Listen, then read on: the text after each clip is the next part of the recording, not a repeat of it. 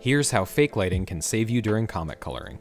After I rendered the background of this panel and flatted the character, I realized I hadn't planned properly, and the color similarities were making her blend into the wall. There's a big window here, so I obeyed that, adding shadows and a couple layers of highlights, which helped, but it still wasn't enough.